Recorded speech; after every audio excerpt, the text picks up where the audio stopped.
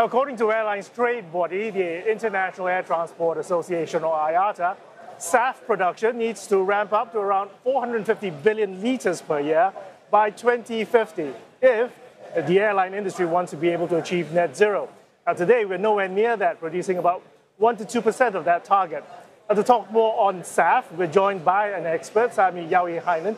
He's Vice President, Renewable Aviation, Asia Pacific at Finnish energy giant Neste. Sami, very good to have you with us. Thank you. A large focus of the aviation sector's efforts to mitigate climate change has been on sustainable aviation fuel, or SAF. Is this the right pathway? Is it the only pathway? It is the right pathway. Certainly it's not the only pathway. I think the first thing to highlight is that aviation is a so-called hard-to-abate sector. We will need all solutions available to get to the goal of net zero flying by 2050. So more fuel-efficient aircraft, better air traffic management, maybe even electric or hydrogen-powered planes need to play a role. But the fact remains that a large share of aircraft will likely remain dependent on liquid fuels, and hence the role of sustainable aviation fuels is so large for aviation's climate goals. IATA estimates that 65% of the required emission reductions for the net zero goal need to come from the use of SAF. Okay. Neste itself is investing heavily to push SAF global production capacity up to 2.2 million metric tons by 2026. Currently, it's only able to produce up to 1.5 million tons. Yeah, this year our production capacity will amount to 1.5 million tons, and 1 million tons of that is already in place, and that is here in Singapore, in our refinery in Western Singapore in Tuas, which is the world's largest sustainable aviation fuel production facility.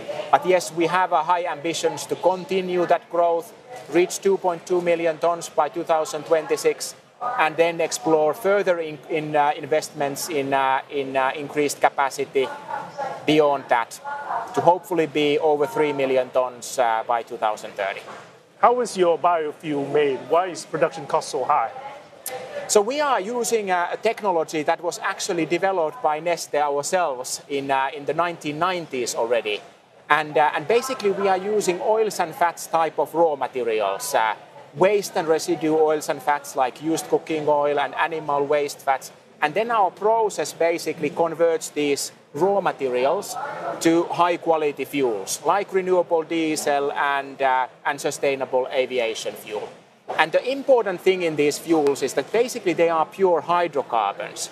So we do need to blend the sustainable aviation fuel coming from our refinery with conventional jet fuel, so that the share of our renewable component is maximum 50%.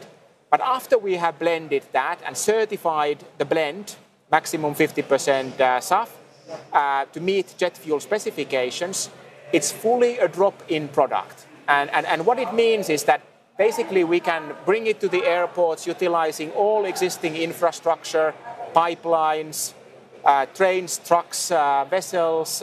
We can bring it to the commingled fuel storage and fuel to the aircraft using hydrant systems. And basically the existing engines can use it similarly as conventional fossil jet fuel. But bio-waste SAF isn't the only way to go.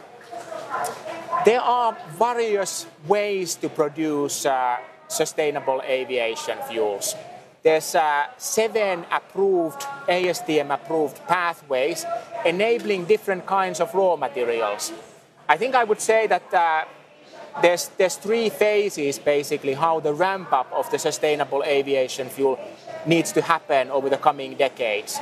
So the first phase there is to use the kinds of oils and fats raw materials that we have today and scale this technology and these raw materials to their full potential. The second phase is then to use different kinds of biogenic waste and residue raw materials, forestry residues, agricultural residues, municipal solid waste. And we expect that these technologies will play an increasingly big role already this decade. And then the third phase is exactly as you said, moving beyond biogenic raw materials, power to liquids fuels, renewable hydrogen and captured carbon as raw materials for SAF, which will play an increasing role from 2030 onwards. Okay. But for now, how soon before we see scalability to see SAF prices be comparable to commercial jet fuel? The main challenge is that the cost of jet fuel really doesn't price in the externalities, the environmental emissions that it is causing. So hence the kind of comparison is not really apples to apples. And I think it's fair to say that as long that remains the case, that the emissions of conventional jet fuel are not priced in, there will not be parity. Sustainable aviation fuel will be more expensive, and hence we will also need this kind of long-term regulatory policy frameworks that create the market for sustainable aviation fuels, enable the investments to increase production capacity, and on the other hand, enable the airlines in a competitive market to use it without being in a disadvantaged position versus competitors that might not be using the sustainable aviation. So supportive government policies is necessary. I mean, yesterday Singapore announced that it plans to introduce SAF usage targets funded by levies on air travelers.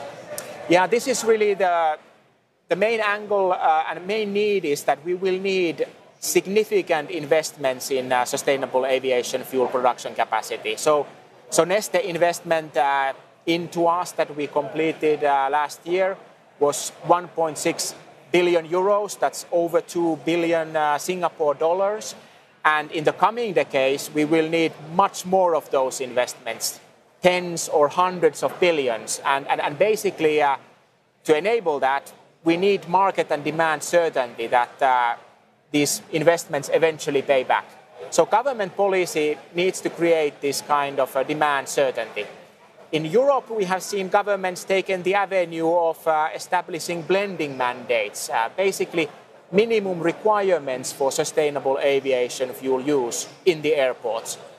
Singapore approach is basically delivering the same outcome, establishing a national SAF target and then this levy to fund the SAF use from the passengers and the centralized procurement mechanism basically to deploy the funds for SAF purchases. So from investor point of view, I think these serve really the same purpose, driving the enhanced visibility of market and demand. Okay, Sami, it's very good to talk to you as always. Thank you. And that was Sami Jauhiainen, VP, Renewable Aviation APAC, Neste.